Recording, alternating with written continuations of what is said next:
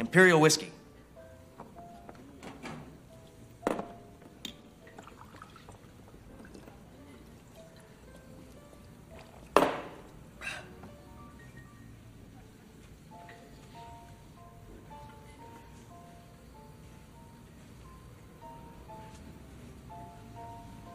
Oh my gosh. Orson Welles.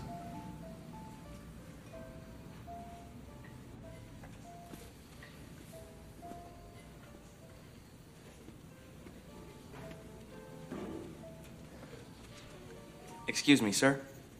Yes? Well, I'm a young filmmaker and a real big fan. I just wanted to meet you. My pleasure. I'm Orson Welles. I'm, Edward D. Wood, Jr. What you working on? Well, the financing just fell through for the third time on Don Quixote. Do you know, I can't believe it. That sounds just exactly like my problems. It's the damn money men. You never know who's a windbag and who's got the goods. And then they all think they're directors. Ain't that the truth? Do you know that I've even had producers recut my movies? I hate when that happens. And they're always trying to cast their buddies. It doesn't even matter if they're right for the part. Tell me about it. I'm supposed to do a thriller at Universal. But they want Charlton Heston to play a Mexican. Ah, Mr. Welles. Is it all worth it? It is when it works. You know, the one film of mine where I had total control, Kane. The studio hated it, but they didn't get to touch a frame. Ed. Yes? Visions are worth fighting for. Why spend your life making someone else's dreams?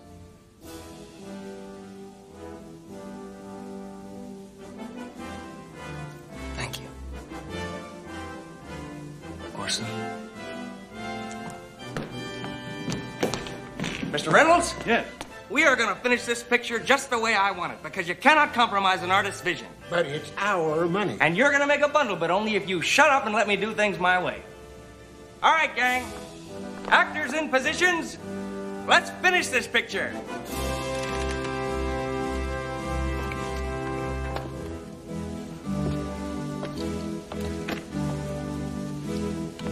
Action.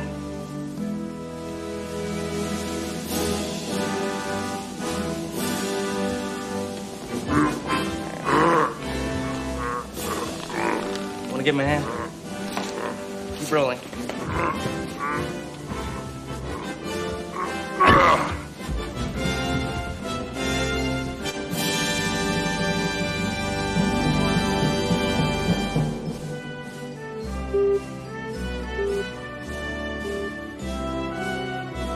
Now that's an alien.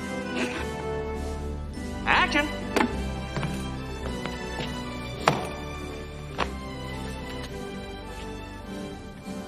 What plan will you follow now? Plan 9. Plan 9.